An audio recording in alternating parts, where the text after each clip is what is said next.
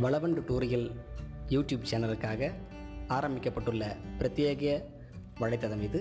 இந்த சேனலில் உங்களுக்கு தேவையான அனைத்து வீடியோக்களின் பதிவுகளும் இங்கே பதிவிடப்பட்டிருக்கிறது. நேரடியாக நீங்கள் எந்த மென்பொருளை கற்க வேண்டுமோ அவற்றில் கிளிக் செய்து உங்களுடைய கற்றலை துவங்குங்கள். அனைவருக்கும் வணக்கம். ஃபோட்டோஷாப் CS6 நம்ம பார்த்துக்கிட்டு வந்துட்ருக்கோம். இந்த ஃபோட்டோஷாப் CS6 சின்ன சின்ன ட்ரிக்ஸுங்களையோ நம்ம தெரிஞ்சுக்கிட்டே போனால் தான் ஒரு பெரிய வேலையை செய்கிறதுக்கு ரொம்ப உதவியாக இருக்கும். அந்த வகையில் நாம் இன்றைக்கி ஒரு சுவத்தில் நம்மளுடைய படம் அந்த செங்கலோட செங்கலாக ஒட்டியிருக்கிற மாதிரி எப்படி ரெடி பண்ணுறது அப்படின்னு சொல்லிட்டு தான் பார்க்க போகிறோம். இப்போது நீங்கள் ஆல்ரெடி இந்த வீடியோவோட தம்ப்நெயிலில் பார்த்துருப்பீங்க ஒரு படம்.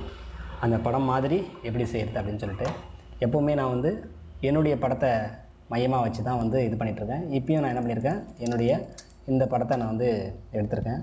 இப்போது லேயரில் நான் என்ன பண்ணுறேன்னா இந்த ஒரு படத்தை மட்டும் நோத்தி பார்த்திங்கன்னா தெரியும். இந்த படம் லிங்க்கில் இருக்குது. நான் என்ன பண்ணுறேன், இந்த லிங்க்கை எடுத்து விட்டுறேன். Unlink layers. ஓகே, இப்போ இந்த லேயரை மட்டும் நான் கொண்டு போகிறேன். ஏன்னா எனக்கு தேவையானது என்னவோ அதுக்கு முன்னாடி இந்த பிரிக் வாலை நீங்கள் இந்த மாதிரி ஒரு பிரிக் வால்னு போட்டு நீங்கள் கூகுளில் சர்ச் பண்ணிங்கன்னா இந்த மாதிரி ஒரு வால் கிடைக்கும். நான் Ctrl+0 அடிக்கிறேன். பெருசாக இருக்குது. முதல்ல இது ரொம்ப டல்லாக இருக்குது. அதை நான் அட்ஜஸ்ட்மெண்ட்டில் போய்ட்டு கர்வ்ஸில் போய்ட்டு முதல்ல கொஞ்சம் பிரைட்னஸ் ஏற்றிக்கிறேன். நான் தேவையான அளவுக்கு, இது எவ்வளவு தேவையோ அவ்வளோ தேவையான அளவுக்கு நான் பிரைட்னஸ் ஏற்றிக்கிட்டேன். இப்போ Ctrl- அடித்தேன் அப்படின்னா அந்த வியூ சின்னதாகும்.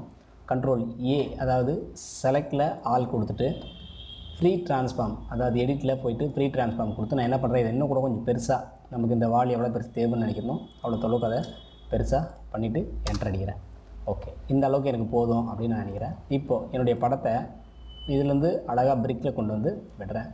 பிரிக்கில் கொண்டு விடும்போது அது என்ன ஆகுது அப்படின்னா கொஞ்சம் இதுவாக இருக்கும். நான் திரும்பவும் எடிட்டில் ஃப்ரீ ட்ரான்ஸ்ஃபார்மில் ஷிஃப்ட்டை பிடிச்சிட்டு இந்த கார்னர் தான் ஆல்ட்டையும் பிடிச்சிட்டு சின்னதை பண்ணுறேன். ஷிஃப்ட் ஆல்ட்டு ஒன்றே பிடிச்சா ஈவனாக அது என்ன ஆகும், சின்னதாகவும் பெருசாகும்.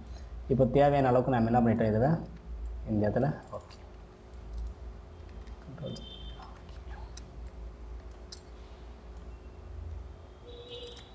அந்த இடத்துல இவ்வளோ தான் இது இருந்திருக்கு. ஓகே, இந்த படத்தை நம்ம இது வரைக்கும் வச்சுக்கோம். தேவையான அளவுக்கு இந்த படம் இவ்வளோ அளவு எனக்கு போதும் அப்படின்னு நான் நினைக்கிறேன். இப்போ நான் என்ன பண்ணுறேன், இந்த படத்தை இந்த வாலோட நான் ஒட்டி வைக்கணும். அதுக்கு நான் என்ன பண்ணுறேன்னா முதல்ல இந்த இமேஜை பிளாக் அண்ட் ஒயிட்டாக மாற்றணும். அதனால் நான் என்ன பண்ணுறேன்னா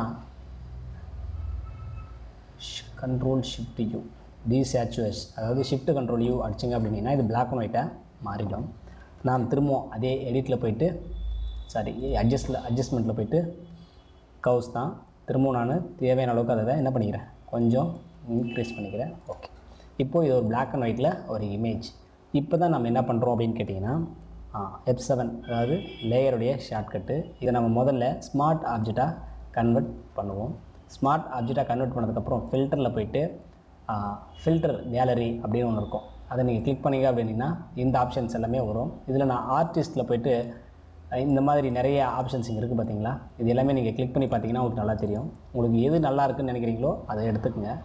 எக்ஸாம்பிளுக்கு நான் என்ன பண்ணுறேன், இது எடுத்துக்கலான்னு இருக்கிறேன், கிரைன். ஓகே, இந்த கிரைன் இருக்கிறத நான் இங்கே கொடுத்துட்டதுக்கப்புறம் என்ன பண்ணுறேன் அப்படின்னா இந்த நார்மல் அப்படின்ற இடத்துலேருந்து மல்டிப்ளைலேருந்து பாருங்களேன், கொஞ்சம் கொஞ்சமாக நான் ஒவ்வொன்றா மாற்றிட்டே வரேன்.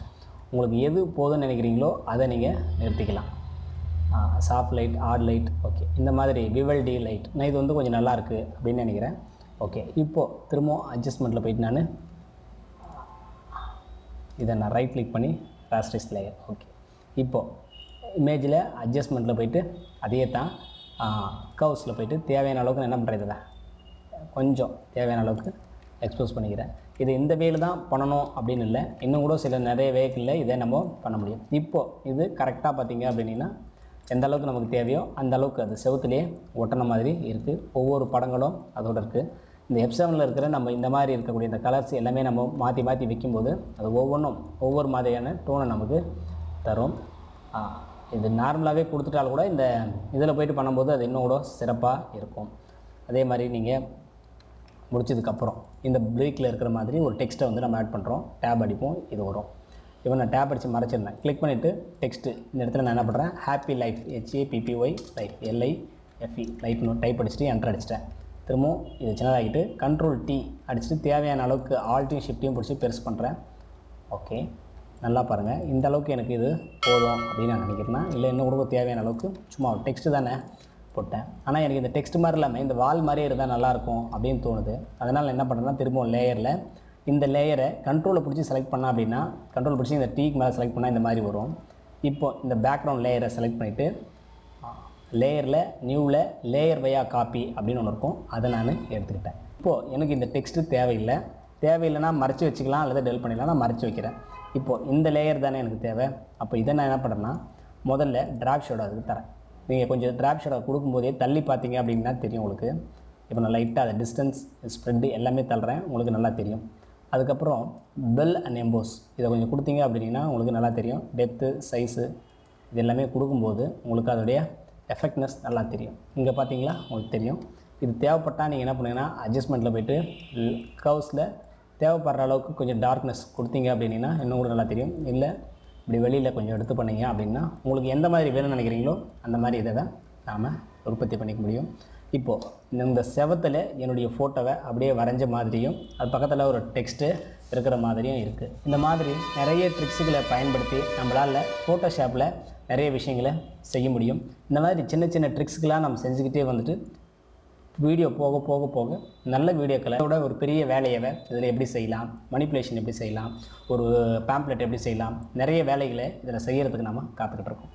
தொடர்ச்சியாக ஃபோட்டோஷாப் CS6 பார்த்துக்கிட்டே வாங்க. நம்மளுடைய வெப்சைட்லேயும் இதுக்கான லிங்க்கை கொடுத்துருப்போம்.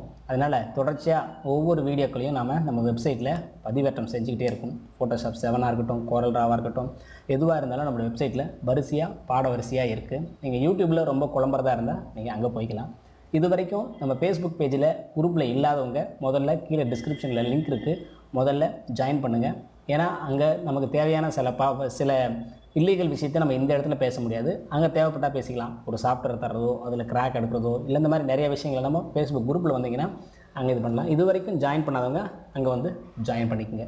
அதோடைய டிஸ்கிரிப்ஷனில் அந்த லிங்க் இருக்குது, ஜாயின் பண்ணுங்கள். சப்ஸ்கிரைப் பண்ணாதவங்க முதல்ல சப்ஸ்கிரைப் பண்ணுங்கள். அடுத்தடுத்த வீடியோ உங்களுக்காக காத்துட்ருக்கு. நன்றி, வணக்கம்.